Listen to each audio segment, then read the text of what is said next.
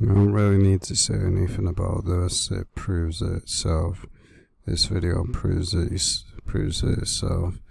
Anyone that wants to deny and say that it wasn't a sacrifice or these people most likely fake their own death, well, you're living in denial and you can't accept reality, because saying that this is a coincidence or something like that, it's not a coincidence.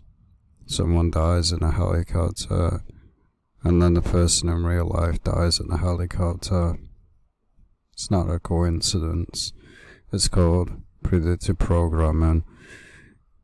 It's just facts. Most people can't accept reality. Man, just watch the video.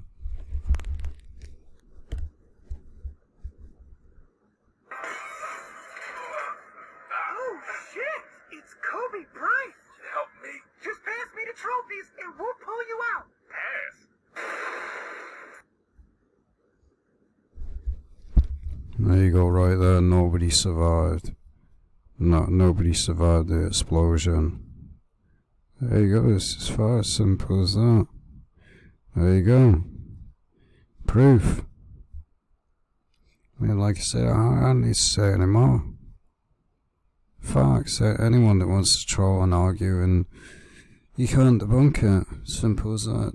You can't debunk this. It's predictive programming. They put it in the cartoon because it was planned. That's what it was. I said they probably faked their own death. Who knows? Well, there you go. So there's no saying it. Oh, it was a coincidence and all that garbage. If it was a coincidence, which it clearly isn't, predicting somebody's death is not a coincidence. It's not a coincidence. It's called predictive programming. Simple as that.